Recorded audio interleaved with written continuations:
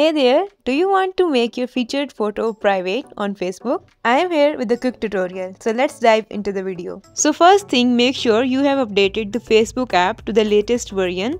So here, let's search for Facebook, and as you see, mine Facebook app is updated. So once you have updated, let's open the Facebook app. Just for the context of the video, if I go to my profile page and if I scroll down, you will see the featured section. But let's say I want to private my featured photo. If I tap on it and go to these three dots, you see we don't have any option to edit the privacy of the featured photo. Now hopefully there are a couple of things that you can do.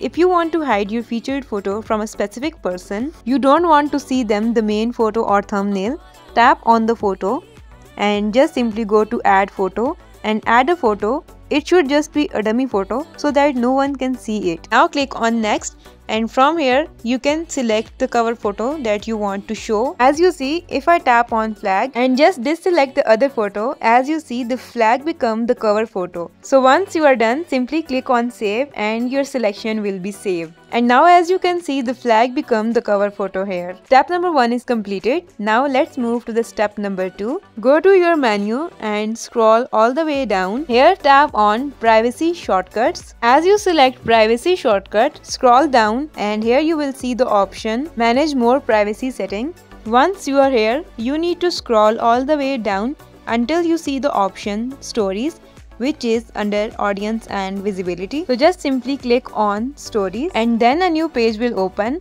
and now here just click on story privacy. Currently it is set to friends. If I go to custom, here you can select all the friends you want to show your story or featured collection to, and those who remain unselected would not see your story or featured collection. Basically, when you edit the privacy of stories, it will automatically add privacy to your featured collection, which means your featured and stories in general. So this was a short tutorial. I hope it helps you a lot. If you like the video, please give this video a big thumbs up.